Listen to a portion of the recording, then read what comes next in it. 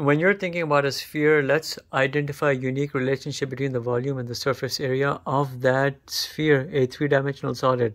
Look, you know volume is equal to 4 over 3 pi r cubed for sphere. But in this, there's a hidden relationship. Let me show you. Volume is equal to, I'll pluck out some items. I'll have a 4 pi r square and an r over 3. 4 pi r square times r over 3 will give you 4 pi r cubed.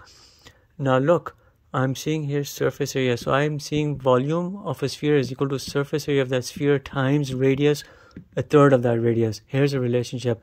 If I were to solve from this relationship for the surface area, it is also equal to, you push everything on the other side, you'll have 3 times the volume divided by the radius.